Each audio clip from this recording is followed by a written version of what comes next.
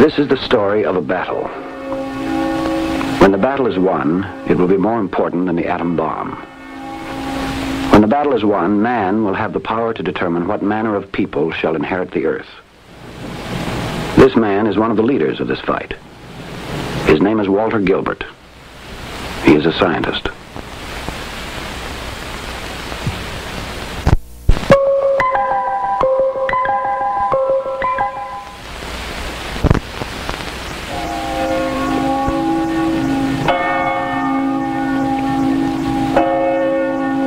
This is Harvard University, and this is the story of three men: Walter Gilbert, Mark Potagny, James Watson.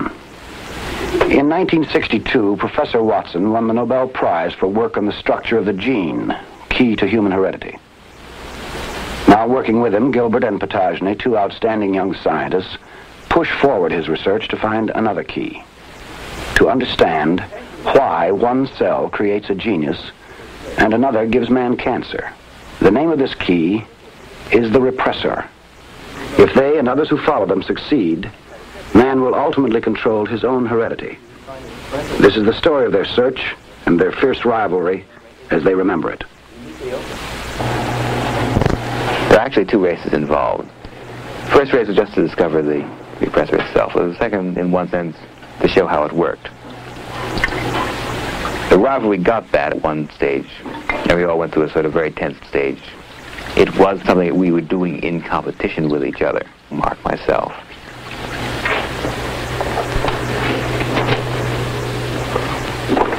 The problem I wanted to solve more than any since I've been in science has been the repressor. It was a tremendous challenge to be able to solve that problem. The tension built up over this period of about a year and a half when we worked full blast, to the exclusion of anything else, in that terrible state where if you fail, you've just wasted your time. As in so many biological experiments, a negative answer is of no interest. Many people had tried and had failed, and most people at this stage were not willing to make the kind of investment of time and energy that we were putting in to try to get the thing. So there was the tension in that sense built up tremendously. You do something flashy or clever, that doesn't matter. It's what's important that counts. What's important scientifically, what's really a big task. So, anyway, well, I started working on the repressor and then worked for about, 18 months. The main experience throughout all this time was failure. You'd get up in the morning, work like a dog, put the thing on the counter, look at the counts, and it failed. And it failed. I remember we tried many different things. In the meantime, I was constantly talking to Wally, and we were beating our heads against the wall. I think we started about the same time. Maybe I started a little sooner, I'm not sure. Well, I was working along my lines, and suddenly Wally and had this idea of how to proceed along another line. And so we found ourselves in this no-holds-barred competition. And if it had been a few weeks or a month or two, that would have been one thing, but it went on for 18 months. It's the kind of experiment where if you don't succeed, it doesn't mean anything. A negative experiment often in biology doesn't mean anything. It's not like an exercise in logic. And then you'd look at the results, and you'd think you'd have an effect of a few percent or something. You'd then work and work and work, and it would fail, and it'd fail over and over again. The main experience during this time being failure. But the two of us in competition really, I think, helped drive us on.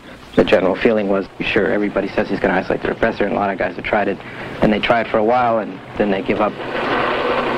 Throughout their contest, it was these tallies that told them the score. For these machines are the final testing ground. They report whether elements brought together are behaving as scientists hope they will. This mechanical judge impartially tells them exactly where they are and can sometimes indicate the path they should take. No, we're almost out of time here. Mark. Yeah? Hey, do you have any time? What, you want another machine? Yeah. I'm getting kicked off this machine in about 10 minutes. All right, just a minute. Every time you come to me, you bitch about the counters. Well, because because it's never solved. What is it, moonlighting? Well, I wouldn't want to say what it is. There just aren't enough counters. I mean, every other lab, they have a counter for each lab.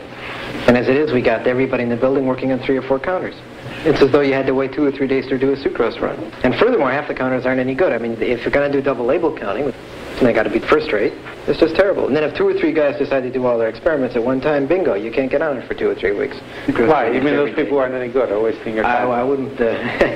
wouldn't want to say they have the right to use the machine, but unfortunately, if there are 3 or 4 guys doing experiments, then there just aren't enough machines. Wally has one most of the week. Somehow he manages to sign up way in advance. We never seem to do that. Why? Because you... Well, you see, it's very inefficient. If you have to project when you're going to use the counter 2 weeks in advance, the chances are all you can do is just sign up for every night. You may use it, you may not. But if you try to realistically assess, you can't do that more than a day or 2 in advance. If you wait a day or 2, till it's a day or 2 in advance, then you find it's all signed up. So then what? Well, can someone loan us one? I think so. I think you can lease them. It's very discouraging. So then what happens? So we can solve the problem by you putting in a new research grant application. We have guys up there now 8 in the morning every Monday signing up for the whole week, pushing each other out of line, that kind of thing. So I have to think about it every you time. never put in for money. Well, I'll put in for the money, but something's got to be done sooner than that. For Jim Watson at 40, this rivalry is reminiscent of his own life. At 23, he was involved in a similar struggle.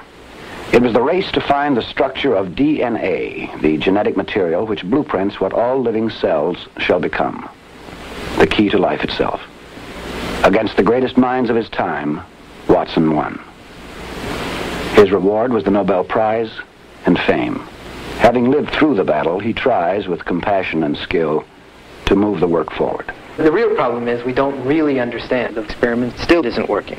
The worst time is when you do the experiment the second time, because you never know. The only real pleasure is when you do it the third time. Well, in a way, it's a valuable kind of attitude to have. I think the only way is to carry something through, publish it, and then take responsibility for it. Knowing that maybe there's a 2% chance you're wrong. Yeah, you always have to face that.